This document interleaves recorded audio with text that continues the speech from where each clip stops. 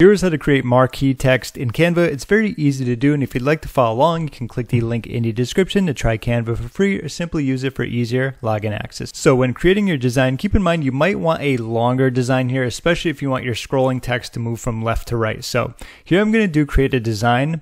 And after that, I'm just going to do a custom size. As you can see here, I have 2000 by 250. If you want to just do it on something that's plain, say maybe like a YouTube thumbnail size, you can do that. But for this example, I just wanted to showcase how you can create a custom design and make it a little bit longer. For example, this is a YouTube thumbnail dimension. And as you can see, the height's not going to be as tall, but this is going to be much longer. So let's do create new design. All right, so now let's add some text. I'm just going to do some normal text here. I'm going to do add a heading.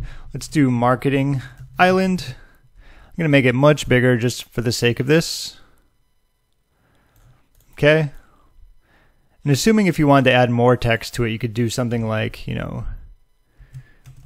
YouTube, follow for more. I'm just adding more text to show you how it works here. Now here's the very simple thing that we need to do. Assuming if we clicked off, you would click on it, you would go to animate. Now what we want to do is scroll down, and probably the best one here is going to be drift. As you can see, that's exactly what we're looking for here, how it's going to move from left to right slowly. So we can click on drift here. We can choose the direction if you have Canva Pro. So this very simply will allow you to move it left, right, up, or down, and so on and so forth. We can do the intensity. So if you want it to be, let's see, I think that's going to be a little bit faster, as opposed to this is going to be super slow. So we can change that around as well. These are going to be the two options that you can use. So faster, slower, left, right, and so on and so forth. That's going to be how you can set that up. And last but not least, what we want to do here is go to share. When you go to save it and download it, you can do download.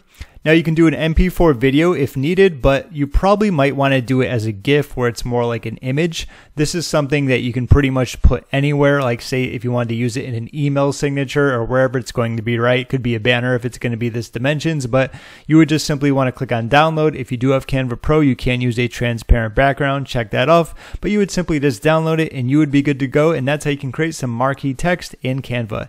If you got any value out of this, be sure to give it a thumbs up as it helps me out a ton. And if you made it to the end, a virtual high five for you. I will leave a link for a free gift in the description that can help with building and growing your digital business, if that's what you're into, of course. My name is James. Thank you so much for watching, and I'll see you in my next video.